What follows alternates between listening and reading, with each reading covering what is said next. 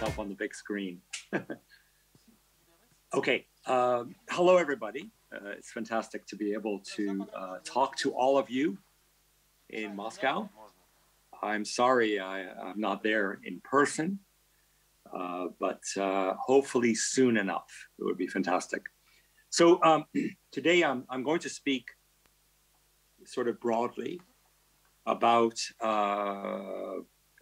interior design, but design in general too, and how it shapes our lives. And what I'd like to start off with is specifically, whoops, sorry. Are you there, everybody? Okay. I would like to talk specifically about interior design specifically, but we'll talk about architecture, a little bit industrial design, everything. So the images can start. Are my images playing now? Can you run the slideshow? So you can continue now. Let's go to the next image, please. Yeah, so, you know, I'm going to go back a little bit. My education originally was industrial design. It was my undergraduate, and my master's was a general design program. I did my undergraduate in Canada and my master's in Italy. And when I started before design, just as a child, I found that, you know, my father was a painter and artist, and he was also a set designer for television and film. So he was very sensitive, let's say, to what one would call good design. And then, you know, it's a question how you define that. I think simply put, good design is generally when something or a space or an object sort of deals with the human experience in a seamless way. In other words, that good design is something that not only is inspiring and interesting, emotive, but most importantly, experiential, that it actually elevates the way you feel in everyday life. So that can be something very, very simple as a glass that you drink out of, all the way, or a bottle or a physical object, something that, let's say, has an emotion to it that makes you feel something, or something that's very functional, that when you open it or turn it or feel it or hold it, it gives you a sense of a better life, really, brings more to everyday life. So I always felt that design was a critical part of everyday life, obviously. And my father was very particular about the objects that we had in our house. And I think I was inspired to study industrial design because I loved a little alarm clock radio that I used to have beside my bed. That as a child, it was the most important object in a way to me. And it was by Braun, and it was an orange clock, and it was a very, very nice object. But it was also something else, a democratic object. And this is something I always believed in, that design is for everybody. Design is a democratic act.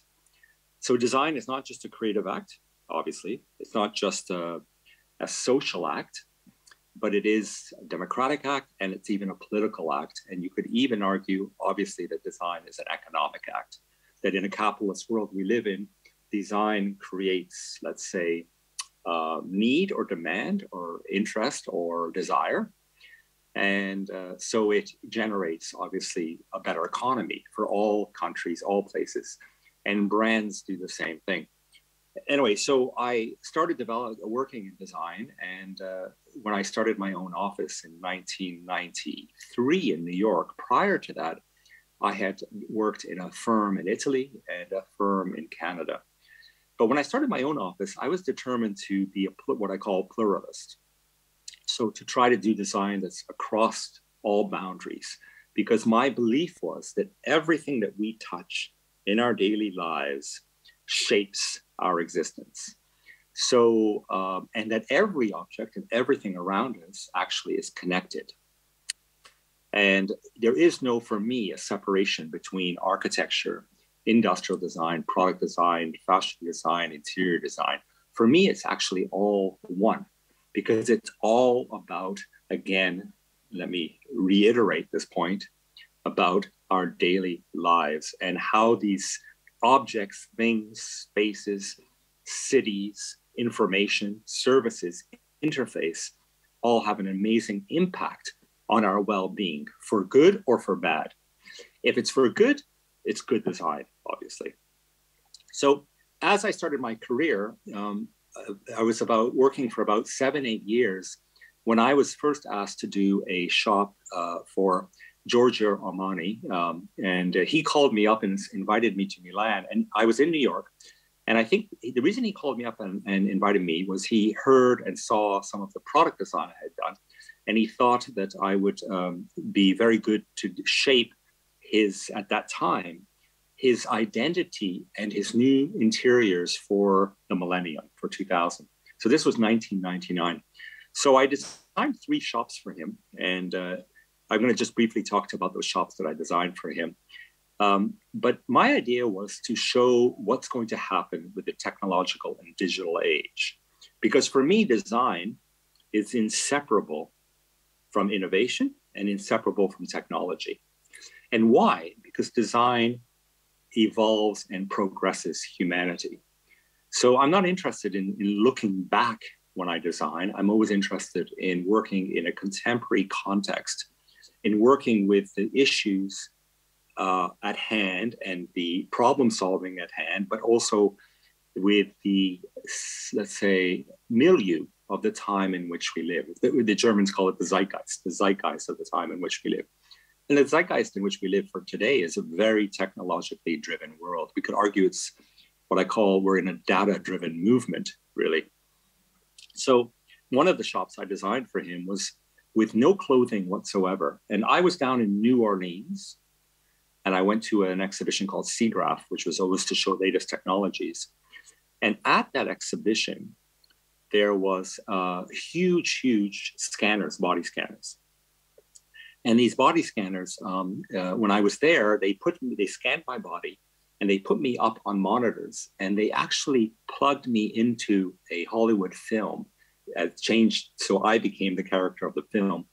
And I was so impressed by the technology. I thought this is really the future of shopping, is that one day I could walk into a store, have my entire body scanned, and then just with touchscreen, I could actually, and this is what I did with Giorgio Armani, is to take 30 years of its archives of clothing, and I could drag them onto my body and try on almost everything, but virtually, not physically. So I designed a store with no clothes in it whatsoever, and just body scanners and these huge monitors.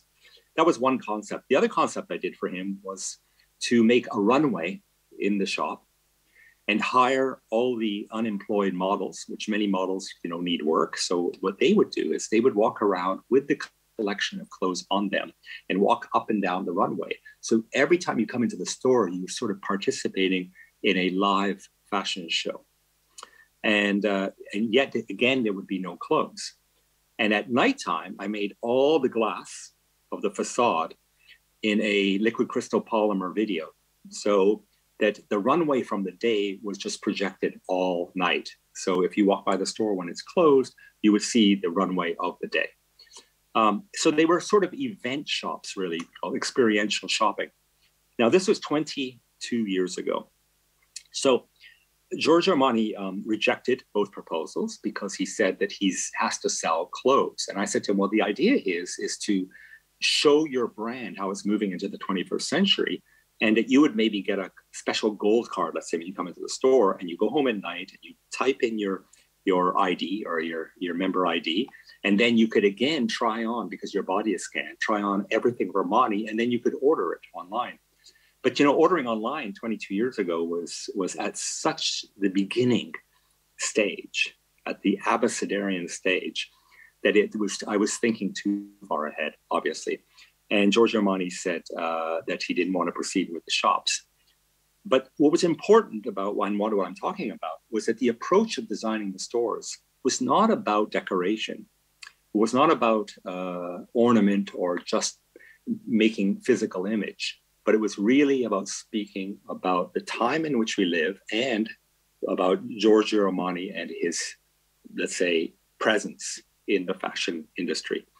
So they weren't successful. And after that, I got my first, fortunately, my first interior design, which was a restaurant in Philadelphia called Morimoto. And he was the famous Iron Chef in America at that time, who won many television episodes, cooking episodes.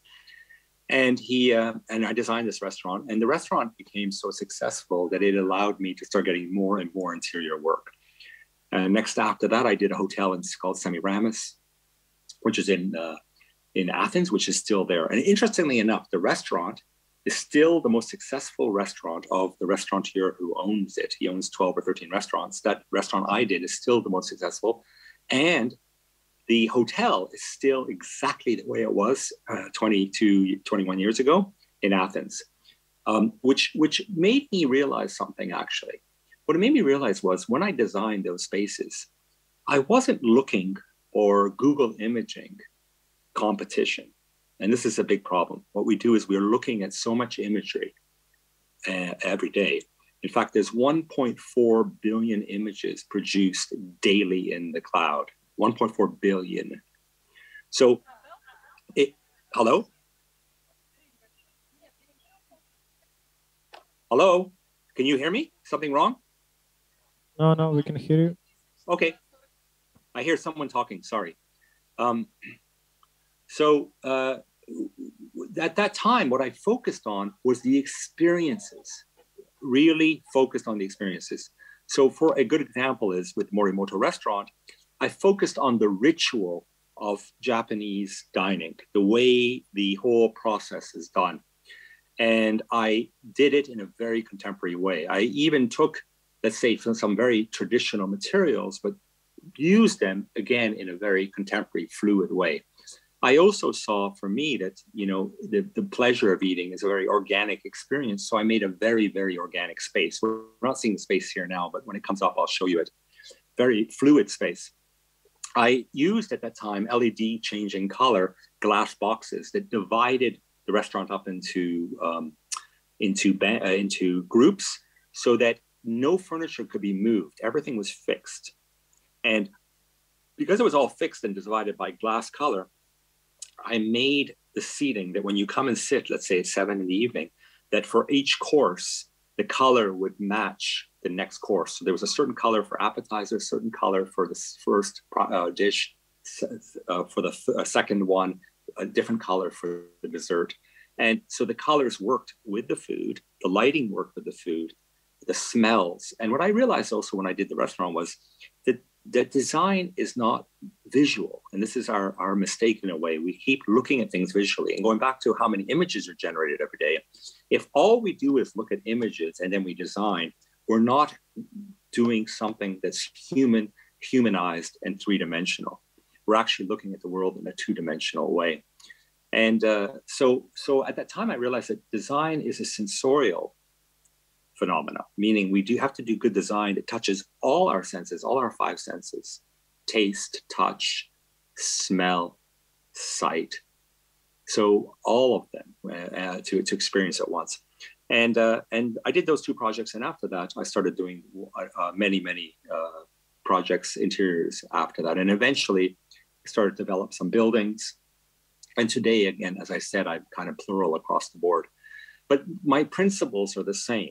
Now, what industrial design taught me was 2 things. One is that everything in this world has to function very, very well. And again, in interior spaces and interior design, and even in architecture, you can go into an airport and get yourself lost, is we have to understand always and focus on the human experience firstly. Secondly comes the feelings, the forms, the messages of communication, what you want to say. That was number 1. And when I say functional too, is, a lot of the things I do are very soft, very organic, very kind of fluid. The reason is it's not driven from style. It's driven from the fact that I think as a human being, everything we touch or interface has to feel comfortable and feel good. If something is not something that we necessarily interface with, for example, we don't really interface with the structure of architecture, then we can be Cartesian, we can be severe, we can be hard, we can be minimal, all these things. But when it comes to the human touch, human interface, I get very concerned about all the details of the interface and how something feels. So that was something that I brought from industrial design into interior design and even into architecture. I guess the second part I brought in, which was this notion of that when we do industrial design, we're very, very tight or frugal about details, about the way things are produced and the production methods, and trying to make things, if they're mass production, they have to be relatively inexpensive and using very advanced technologies. Well, what that teaches you really in a way is that even when you do an interior, you do architecture, if you think in a very economic way, you should be able to design in an economic way. And whereas mostly when I see interior work, there's a lot of extravagance. In fact, extravagance for the sake of extravagance. People spending money on certain things or furniture or details that really have very little meaning or relationship to us as human beings. So for me, I focus on that. But you can imagine if, for example, if you're doing a project that's a budget, let's say you're doing a budget, I do a lot of budget hotels across Europe. If I'm doing something that I have very little money to play with, I have to think about how am I going to make the most comfortable, best, interesting human experience possible on a very low budget. How do you do that? And so what it also taught me then, industrial design, was that there are materials out there and technologies out there and things out there that can be used that are not necessarily conventional, that actually could even bring a better experience. And I'll give you an example of it. So it was about 20 years ago on my third or fourth project, I decided I would design my own loft in New York. So the loft I designed, I put down the floor of is a ballet floor. And a ballet floor is a vinyl polymer. It has a very thin neoprene or foam under it. When you put it down on the ground and it's finished, you don't see any seams, unlike wood or tiles. And the beauty of not seeing any seams is you have a seamless floor. Second of all, these ballet floors, they were from one of the ones I was using was from Japan. They were in something like 60 colors. So I can make the floor any color I want. Thirdly, the maintenance is so easy and to clean and take care of. Fourthly, the material is acoustic. So you're absorbing sound. So if you're doing condominium, for example, and you walk the person or a hotel, someone's not going to hear you from the floor below or the floor above. So acoustics are very important actually in things like restaurants too, which was very ill considered when we design. We don't really think about the acoustics as designers. We just, again, think about the physical and the visual. But we need to think about sound. What I learned from a lot of using sort of interesting materials that aren't, let's say, conventional in interiors, I was finding materials that are more inexpensive to use and much higher performing. And I think our interiors, in a way, and whether it be a commercial or residential, should be up to speed and as competitive with our, let's say, physical and digital and technological world. What I mean by that is, if I have a mobile phone, and I have a smartphone, I have an electric car, So when I come into my residence, is my furniture, my objects, the wallpapers, the materials, are they as up to speed as that digital phone is? Or the electric car is, or if I was to have any sports equipment, if I buy any sports equipment today, it's very extremely advanced. I wouldn't today, if I was going to go play basketball, wear flat Converse, or I wouldn't, if I was going to play tennis today, use a wood racket, right? I'd probably use an alloy racket or aluminum alloy or titanium alloy, or I'd use something like carbon fiber racket. So with sports equipment and certain parts of our, let's say, lives, our objects and our things around us are very smart, very high performing, very technological. Even in the clothing industry, what's happening in the clothing industry, the movement of wearing, let's say, a sneaker, right, is that in 1970, the sneaker business was less than 1% of the world's shoe production. Today, it's over 50% because we've entered what I call the age of casualism, the casual age. So we wear pants that have elastic stretch in them. We wear track pants, clothing. We wear jogging suits. We were wearing all these kind of more high performance clothing because the world has changed drastically. Even if an object like the sink you're looking at now, I designed a sink now that's made of a silicone rubber so that when you actually interface with it, you're going to shave or do your makeup, put your elbow on the sink, it's soft. Instead of being a hard ceramic, which is the history. It was always in porcelain or it was in stainless steel. So you wouldn't get also sound. When the water hits the sink of a silicone sink, it actually doesn't bounce. It just sort of stays. So you don't get a splash while you're washing. These sorts of considerations make for a better life and a better experience. These are in what you're looking at now, the bathtub, the sink, they're all made of silicone rubber. And I've been working with them for 20 years now. And finally, there's 2 companies in the world that are starting to produce silicone rubber sinks. It takes a long time. You know, sometimes my culprit, my flaw in my life is the fact that I'm always thinking maybe too far ahead of the market, because the reality is, I think in general, the world is relatively conservative and very slow with progress. So it takes its time to accept things. I'm very impatient, so I don't wait for the world to take time to accept things. I just need to do things the way I believe makes sense, again, to move and evolve us forward. So when I talk about the softness of the sink, for example, I guess in a way, I'm talking about that notion of casualism, the casual age. And the casual age is a very interesting time because we have dropped formalities. We've dropped, in a way, traditions. We're dropping, in a way, rituals. But with those, we're developing new rituals, maybe even eventually new traditions. But what we are doing is we're making a far better world than we ever had before in history. We have technology to make, for example, this carpet that's totally for outdoors that can last 20 years. And we didn't have these technologies 15 years ago. So we're looking at a carpet now. This is a new technology, digital produced wool carpets, where we're cutting different heights of the carpets randomly. And this is similar to, and I think it's the most advanced technologies we have today, are rapid prototyping. There's an office building in Dubai. Some of you might have seen it. It's completely made robotically, produced by rapid prototyping.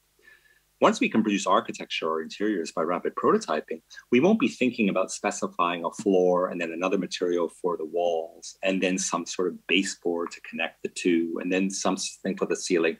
But instead, we'll just have a machine and we're making really one surface. So when you make one surface, that floor inevitably is going to become that wall, which in turn is going to become that ceiling. So that we're starting, in a way, we're going to start to produce economically really organic, or what I would call techno-organic interiors and architecture.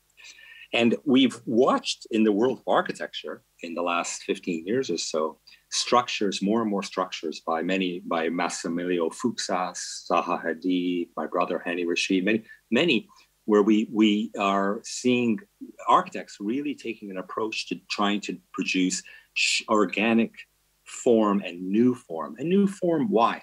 For many, many reasons. One, to break the notion of the Cartesian grid, because the whole world since the Industrial Revolution has been kind of creating a grid that everything is Cartesian.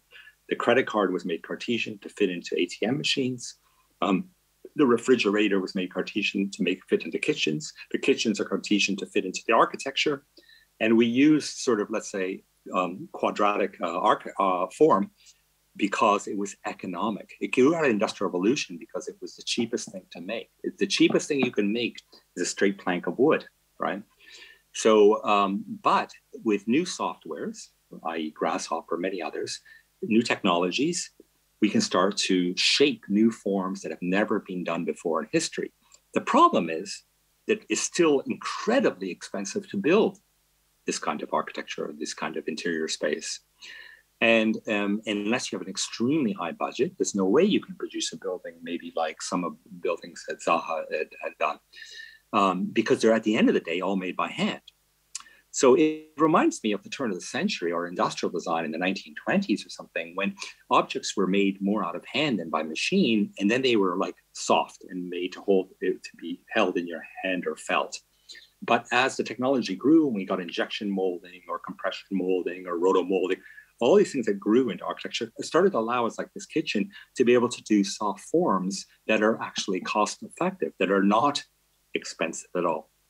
And this is obviously, and we can do it with furniture very easily. We can injection mold a very soft, fluid chair, for example. But when it comes to the architecture, it's a different story. So it's, excuse me, the fused sort of deposition technology. Could you please go a little back? Okay. So the fuse deposition technology, rapid prototyping, will start to allow us now to make the actual spaces sort of any form or anything we want. The technology is also changing with lighting, as an example. Until today, I'm asked to making a lighting fixture. I've made many lighting fixtures over the years for our team a day and many others. But the question is, do we even nearly need a lamp anymore? Do we need a lighting fixture anymore? Because now light can all be built in to the architecture.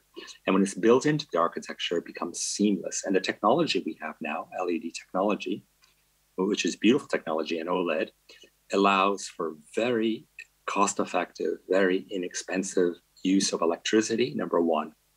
And number two, it allows us to have lights of any lumens. We can have very warm light, very cool light, and we can have any shade or color or tint of light too. So this is the new wave, in a way, that our spaces will become more seamless, that our architecture, excuse me, will be the light itself. Excuse me, let me just get some water. I'm not saying that we need to make everything organic by any means, but what I think as designers, what we all want to do as designers is to do some original things. And I think it's, how can you say, human nature, this desire to do something original. And let me just tell you all that are listening to me right now, if you do something original, you are one of 8 billion people, which is a fantastic phenomenon. Imagine just do some one thing original. You write an original song, you arrange original song, you write an original poetry, you design an original product, you paint an original painting. If you look, and if you're an artist or a designer or creative, and you want to be pivotal, meaning make a mark in the world you live in now, you have to do something original. It took me many, many years to start to understand what I have to offer in the sense of originality. And I started to, with myself, after I would say imitating others, because we tend to copy to learn. It took me a good 10, 15 years working on my own before I really started to understand what I want to put into this world and how I want to contribute something original in this world. This is in Moscow, by the way. You probably know this space and this interior.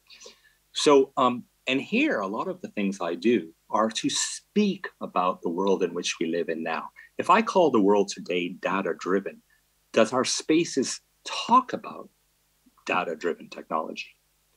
Right? Because many of our things around us do talk about data-driven technology. If you look at an injection molded Nike running shoe that's made of 4 different polymers and the most comfortable, amazing shoe and lightweight and all these things, I also feel that that's what we can be doing with our spaces.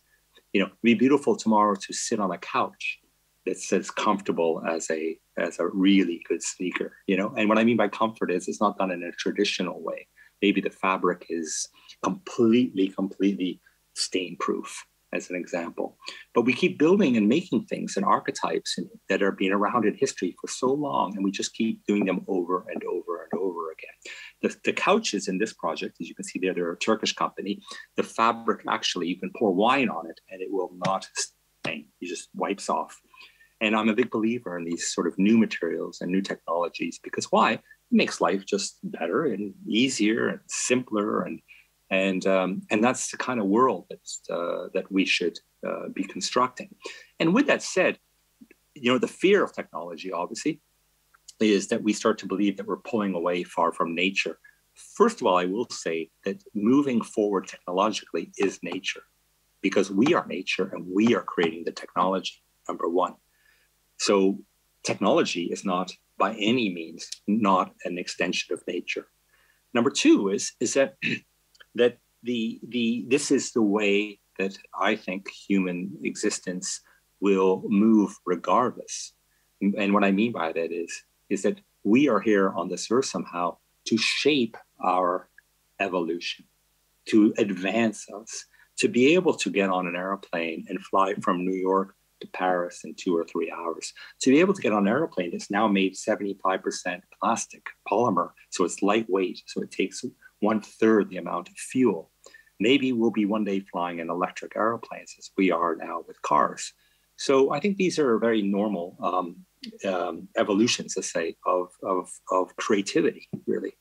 And everything that's driving us in a sense of progress and evolution is our creativity. And we've been given the power, the mental capacity to create.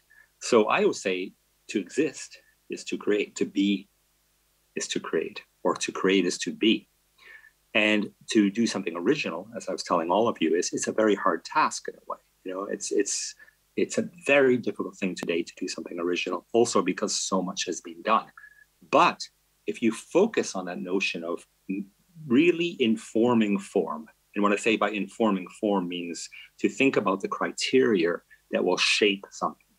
You know, think about materials, technologies, the colors, the feelings, the experience, the human interaction, the anthropometrics of the body, the ergonomics of the body. If we can't focus on those things, we start to shape really new form and new ideas.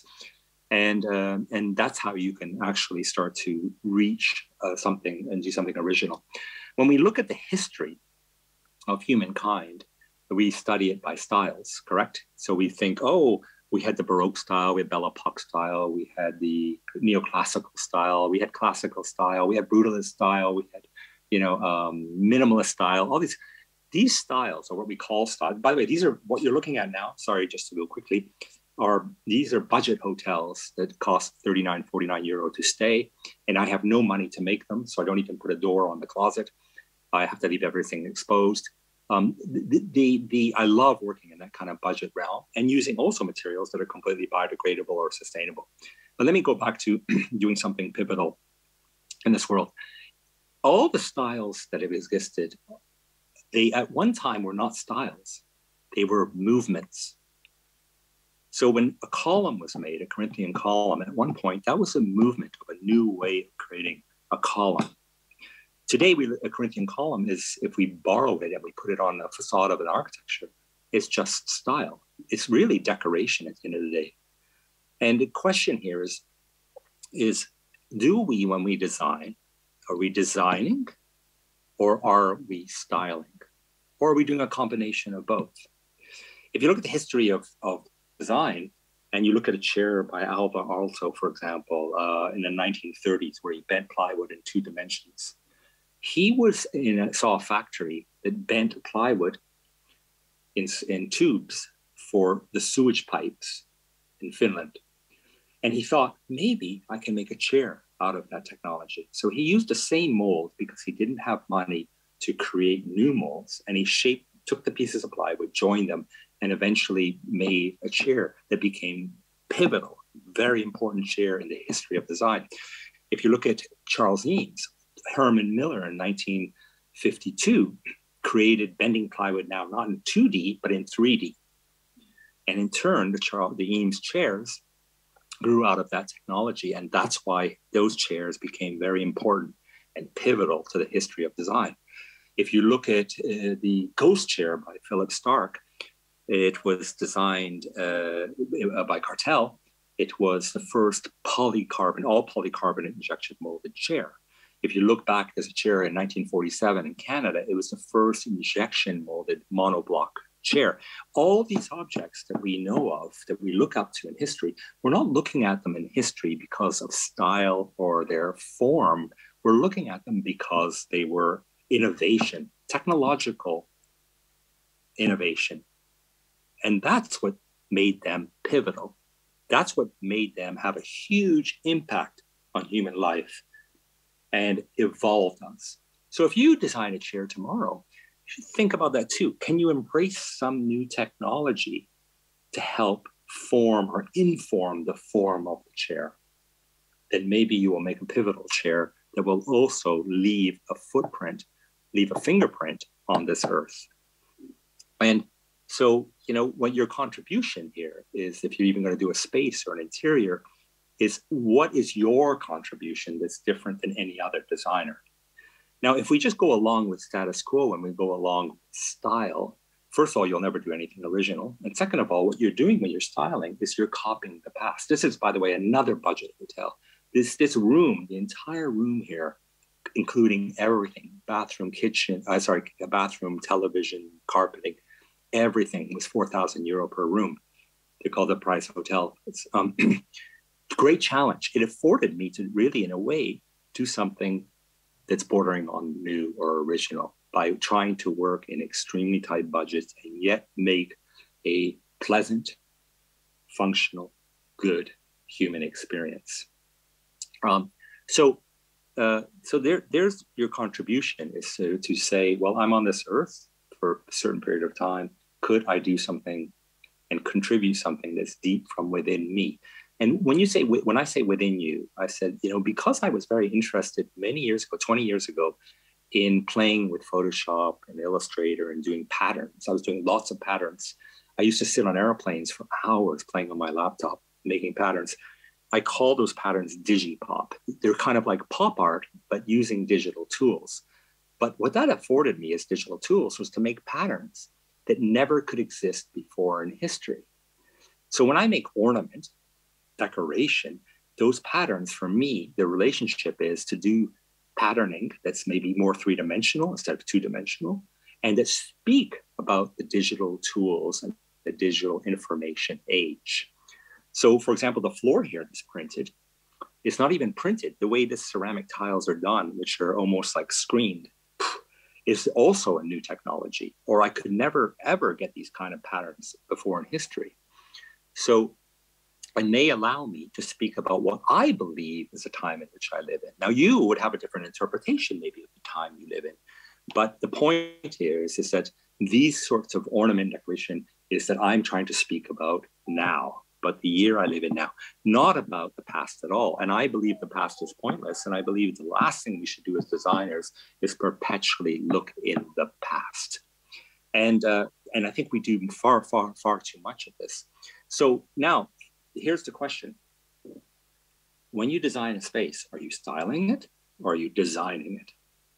If you're designing it, there's so many things to think about. I mentioned many of them already. Technologies, materials, new ways of social behaviors. These chairs, for example, were perfect during COVID for distancing. This notion of trying to give people private space in a public space, trying to bring comfort to the place they're in, trying to inspire. I do a lot of my spaces are very much to make you feel alive, to inspire you. So when you wake up in the morning to go for breakfast, you feel alive. You feel inspired, and you realize that you exist. This is what they call a phenomenology, the study of phenomenology. When you have a hyper awareness that you are alive. And how do you feel you are alive? If you taste some taste that you've never tasted before, or you look at someone's eyes that you've never seen that kind of expression before, or you smell something that's new to you, or that or you dive into some body of water where the water feels very different than what you're used to. These are phenomena, right? These are unveilings of actualities. When you unveil an actuality like that, it's really making you realize that right now your heart is pumping through all your veins and you are alive. And I travel the world and try to see and embrace things that inspire me, that can make me feel this way, to feel really alive. But what I see a lot in the built environment instead is I see just this repetition over and over again, the derivative appropriation of old styles being repeated over and over and over. And I think we have a responsibility to evolve and move humanity forward. So with that said, again, you have to search. You see the floor here on this one. The floor in the last image is a biodegradable wood material. It's printed with aniline dye prints. It has a 20-year warranty and is so inexpensive and snaps together with no nails, no glue. And it's a technology I found in Germany 13 years ago, and I've now used it in many projects on many floors. And I think these are what makes, let's say, the spaces I do and the things I do special. Now, I'm not saying, again, that my work is necessarily, the way for every designer to go. Not at all. What I am saying is to embrace again the time in which we live, this information age. What is information to all of you? If you could, right now, you had eyeglasses and you can put them on and you could see information, what would it look like to you?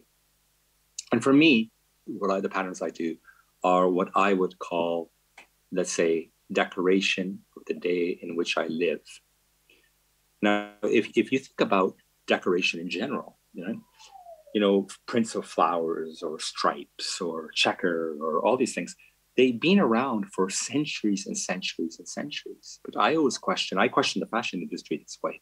Where is the decoration of today? What is the decoration of today? And so these are the let's say how can I say that? The messages that I want to communicate when I design. So if tomorrow you're asked to do a restaurant and someone says to you, well, your client says, oh, it's Chinese food. And you decide to make it Chinese, let's say traditional, in other words, you start researching, let's say Chinese architecture or interior space or Chinese furnishings, and you start to kind of copy or imitate that. You're really not contributing or doing anything, really, in a way. You're not really doing anything original. And I will be very honest, the interior design profession is in trouble. And the reason it's in trouble is because it's becoming easier and easier to do. My 9.5-year-old daughter can design now. She has 3 apps and she designs interiors and she does a great job at it. She specifies, picks chairs, drags them into a space, does floor plans. And it's so easy to do now. And there are actually, to the point of AI, where it's actually going to be done by someone else and not by you, is that if we want to continue our profession, we need to offer something that others would not do or think of. And we definitely cannot just keep repeating the past.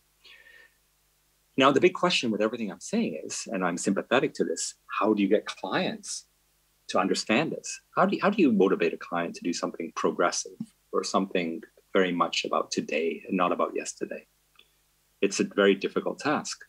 As much as I show you a lot of work that I've done, it's amazing how many jobs I do not do or do not get because of the fear of the language and what I do. Fear of color. The world is so afraid of color. It's shocking to me because color is a beautiful phenomena and our eyes can perceive, something like up to a million different tints and hues of color. It's incredible. And actually every color that we can perceive exists in nature. No, there are no colors that are artificial colors. So if you really look deep into nature, you see the most beautiful things on birds, insects, reptiles. The colors are amazing. But for some reason, the world sort of interprets nature in brown and beiges, or maybe dark greens because of trees. So we're only looking at a very broad, or some maybe blue because of the ocean, but we're looking at some very broad and very dark colors. The hotel room I'm sitting in right now in Istanbul is a brand new hotel, and every tone in the hotel is in browns or warm grays. And, this is a big fear. So if you're a designer and you have a client and you start showing them some work that's maybe strong, colorful form, they'll probably run away, right? So the question is, how do you convince them to move forward with these kind of ideas? Well, the first thing I think that I did in my career is to basically have integrity and keep sticking with what I do, what I really believe in.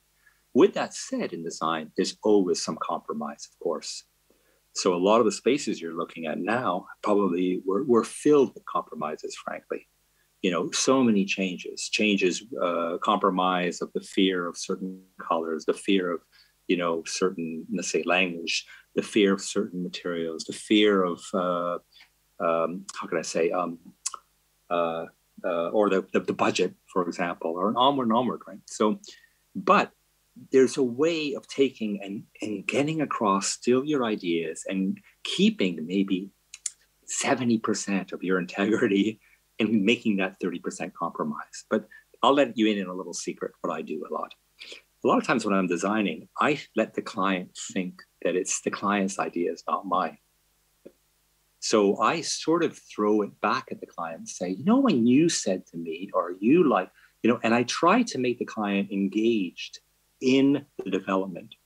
Because when the client's engaged in development, they have a certain, let's say, ego and pride that they were part of shaping the space. And so I think that's one of the approaches. But, you know, I will admit to you, I've lost hundreds of jobs, and many, many products that I've developed never went to production because of the fear of doing something that's unusual, that's new, that's innovative. And so we have a tough profession that way. But, you know, part of our responsibility, you could argue, is to educate. So we have to educate the people that are around us. We always tend to forget that if I'm designing a building and I'm working for a developer, that developer generally is worried about finance. All they really care about is making a profit. So they don't have your education. They don't have your, let's say, sensibility. They don't have your vision. So they are just, let's say, in a sense of, they're not necessarily very creative. So you have to kind of bring them in and lasso them in and explain to them why you do what you do. And the best way you can do that is just to be very rational. You know, you say things that are very functional. If you talk about function all the times, you can get away with doing crazy things. So just make everything very, very functional to begin with. And reductive. Now, this is the next thing I just want to talk about a little bit.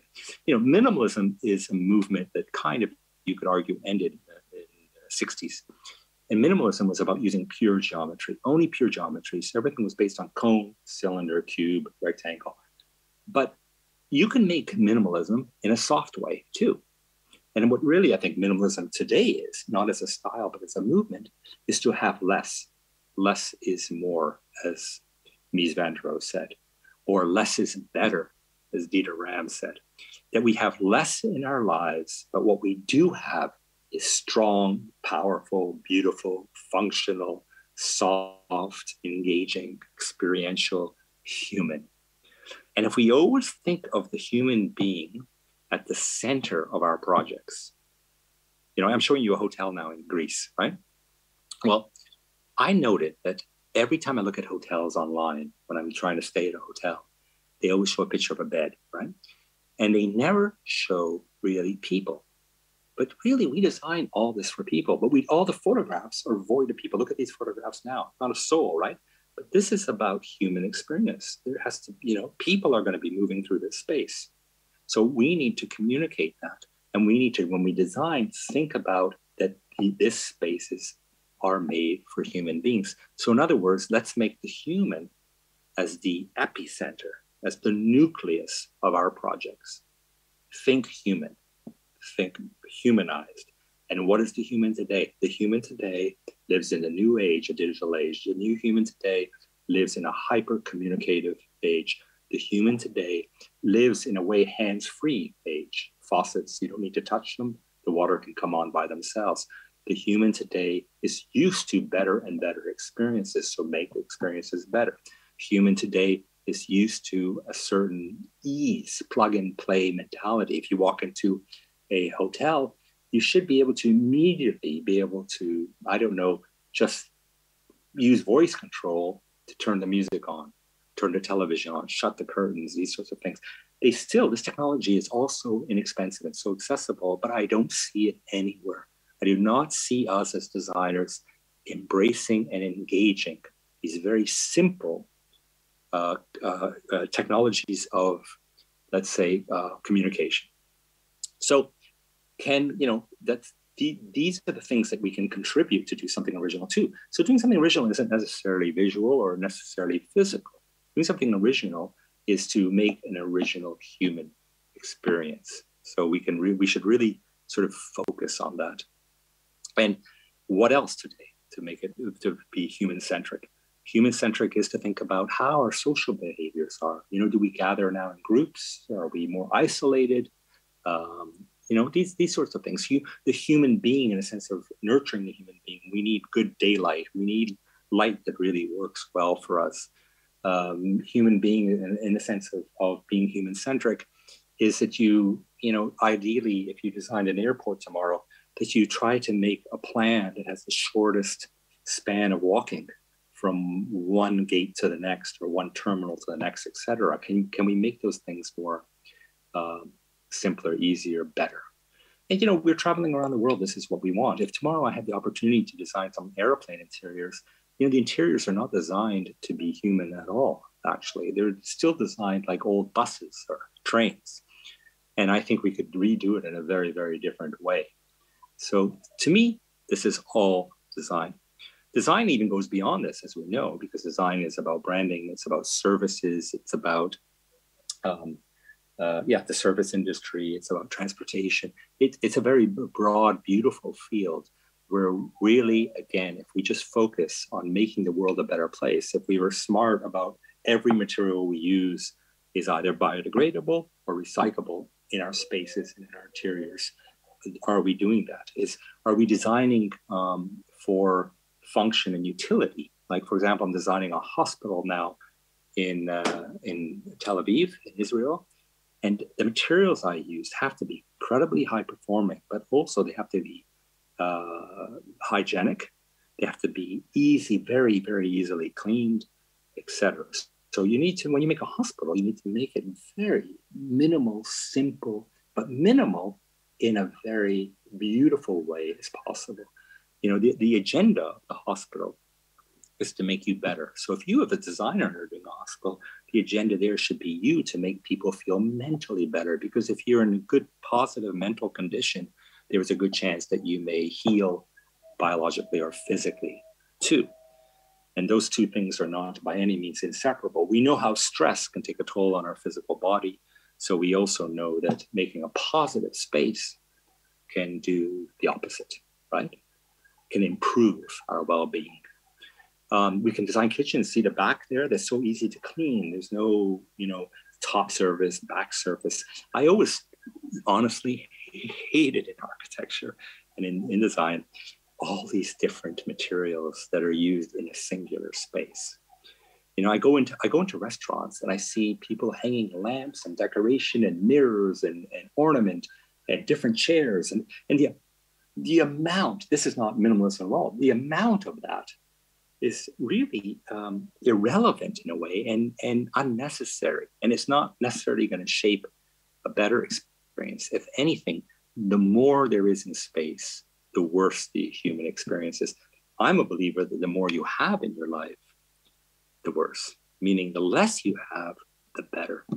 So, and we know that we're moving and we have to move to save this planet. We're going to move in a way that it's going to be about consuming far less. So if we're going to consume less, also, can't our spaces have less within them? Because, all these objects, and there was a French philosopher that taught me this many, many years ago. Let me take a quick sip of coffee.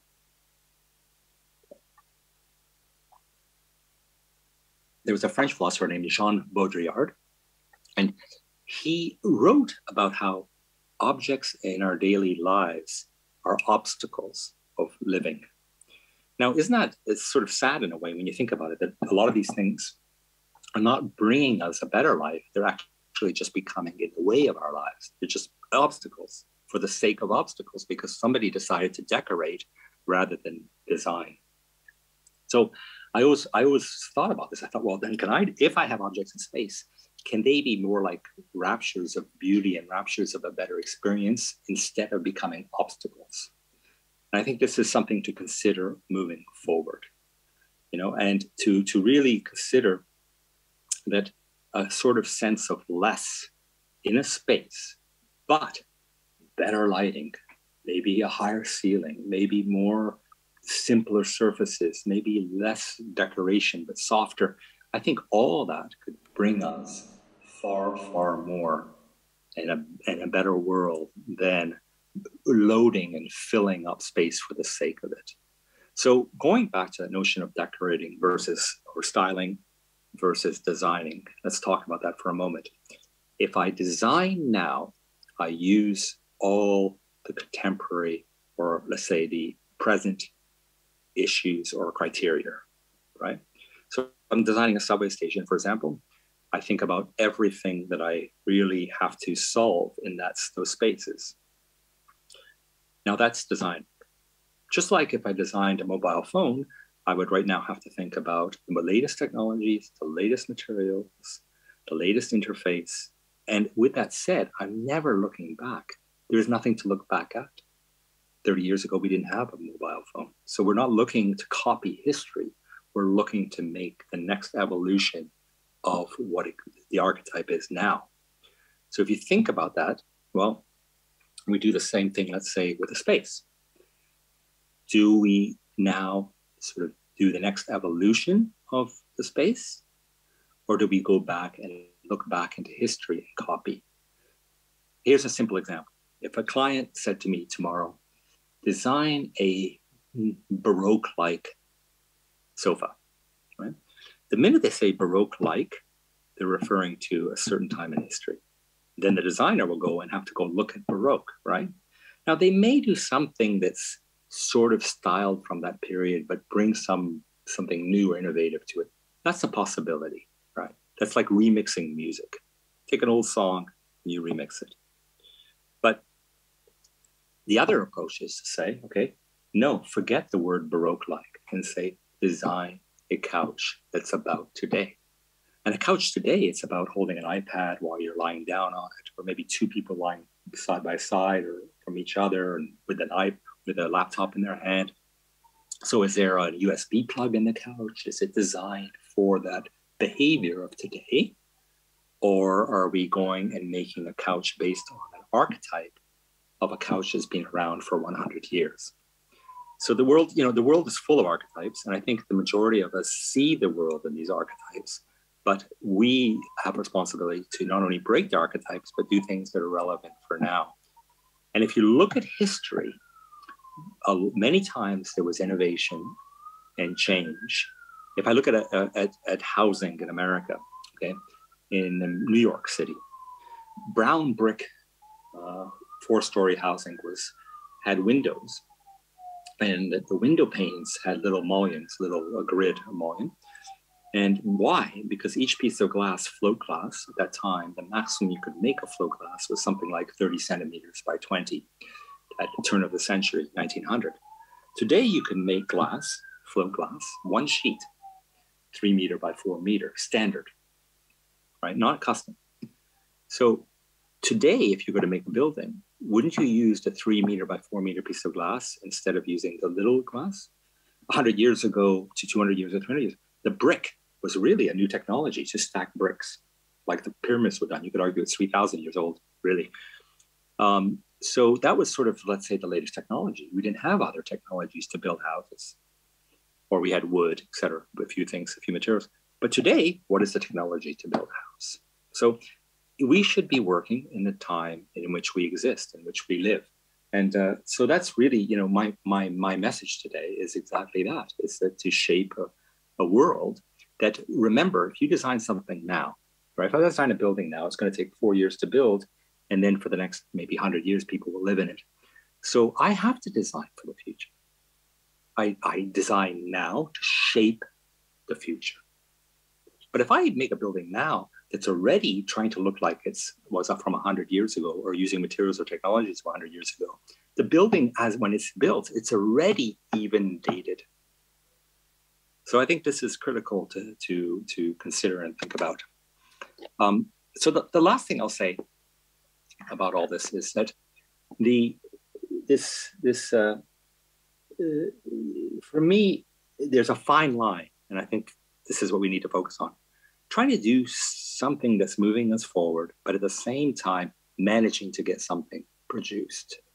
Because at the end of the day, us designers, we all want to see something realized, right? We want to see the manifestation of our ideas and our work. So with that, of course, there's a back and forth, as I said before, with the client. And I think this is important, is to sort of not only educate, but move the brand or the company or the client forward, because that's why they came to you in the first place. Okay, with that said, that's the end of my talk. And I think we're going to do some questions and answers. I'm not really sure if we are or not. Spasiba. Thank you very much, everybody. Thank you for allowing me to have this moment with you. We can let the images run as we do the question and answer, if you would like. Thank you.